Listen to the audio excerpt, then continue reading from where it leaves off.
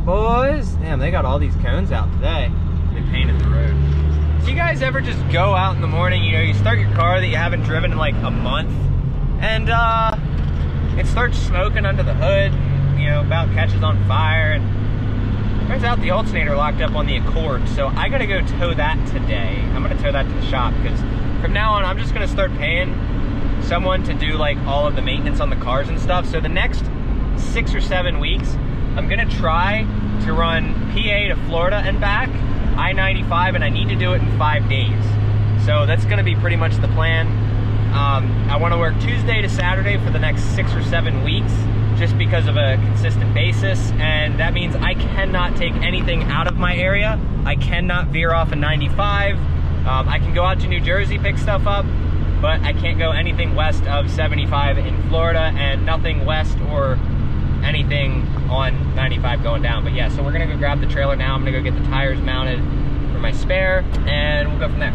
So let's go get this all done and get back and get the Accord. We're gonna get the tow today with a single car trailer. All right, here's the tires. I'm gonna get this thing swapped off, put this one on, and then get rid of the rubber on this guy here, so in case we do need to go buy a spare. But we're gonna start working on getting a mount for this tire here. So we'll talk about that later. All right, we're gonna see how close his guidance was. Wow, I'm actually impressed. Look at that. Got her dead on. Here, excuse me, let's put this guy down. I wasn't expecting it to go that easily. But we gotta go get the Accord, because we don't drive it enough, and there's no alternator on it now, so. Why can't you drive it? Oh man, gotta push this back.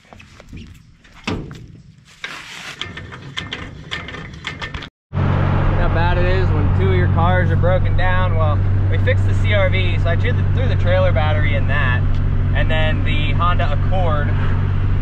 Whoops, Honda Accord broken. Let's go get it. All right, let's see if she starts. Basically what I'm gonna do is I'm just gonna take it and put it over on the trailer.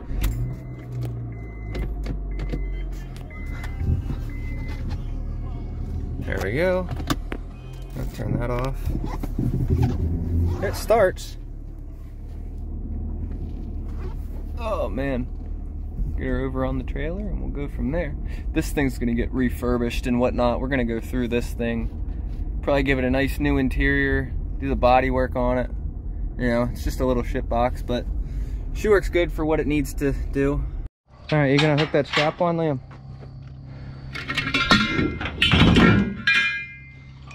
Oh man.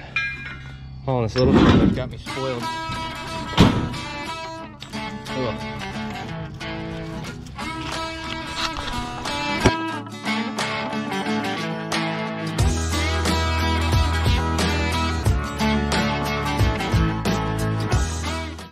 Poor little Honda back there.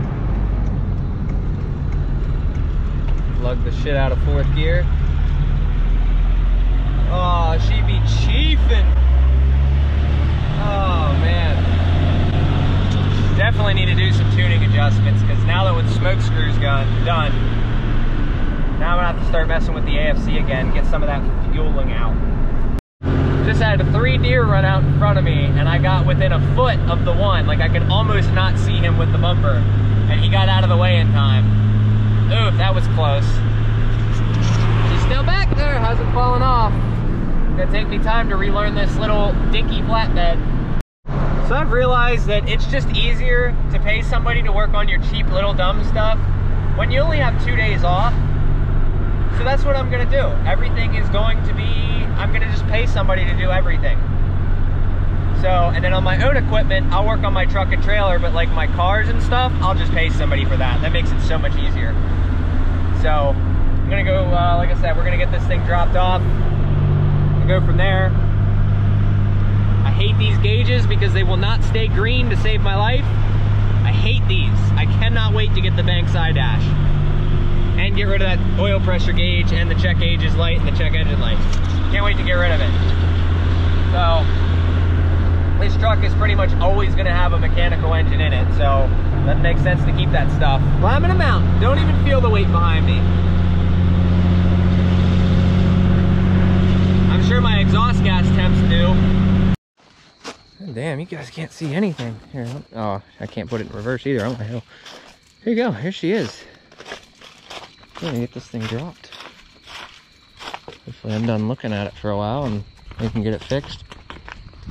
By the way, speaking of semi-drivers with many years of experience, you guys see this tail light here. Semi-driver hit this trailer too.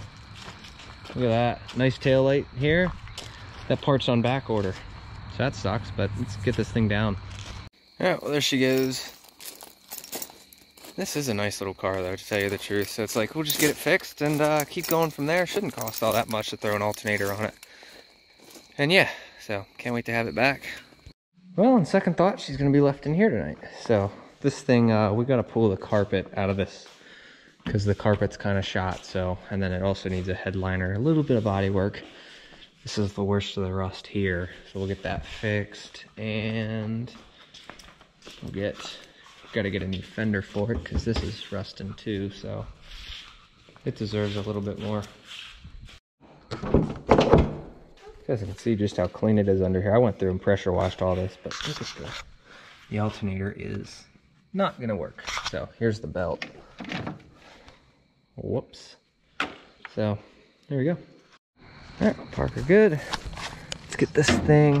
Damn, the ground kind of sucks here. Oh man.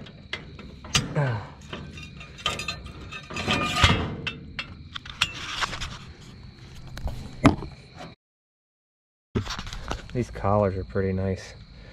I like that design. Look at that. There we go. All good.